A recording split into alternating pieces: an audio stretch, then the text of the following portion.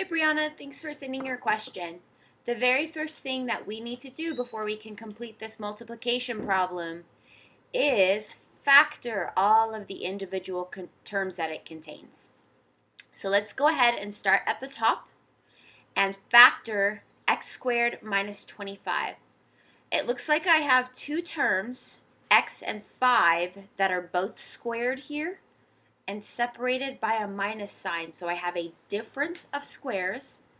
So x squared minus 25 is going to factor into the square root of x squared, which is x, minus the square root of 25, which is 5, times the square root of x squared plus the square root of 25. Underneath, we have x squared minus 4x. It looks like we have an x in common here, so we can factor out a monomial. If I factor a monomial out of x squared, I'm just left with x. And if I factor a monomial out of 4x, if I factor the x out of 4x specifically, I'm left with just 4. Let's move over here to this term on the top. I'm going to have to do star method for this one. We are looking for two terms that multiply to negative 20 and add to positive 1. I know 5 and 4 multiply to 20, and this number on the bottom is positive, so the larger number is going to be positive. So x squared plus x minus 20 will factor into x plus 5, x minus 4. And one more to go.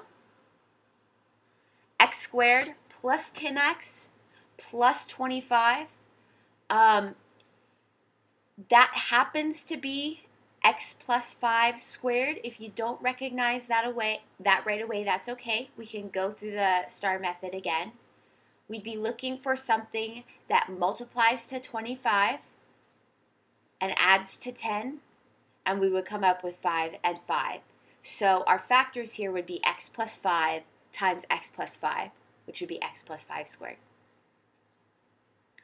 Now we get to cancel, and this expression here is going to get a lot nicer to look at. So let's look for common factors. It looks like I have an x plus 4 on the bottom, an x minus 4 on the bottom and an x minus 4 on the top. I have an x plus 5, and then I have an x plus 5 squared here. So if I cancel out one of those, I'm good. I have another x plus 5. I can cancel that one out.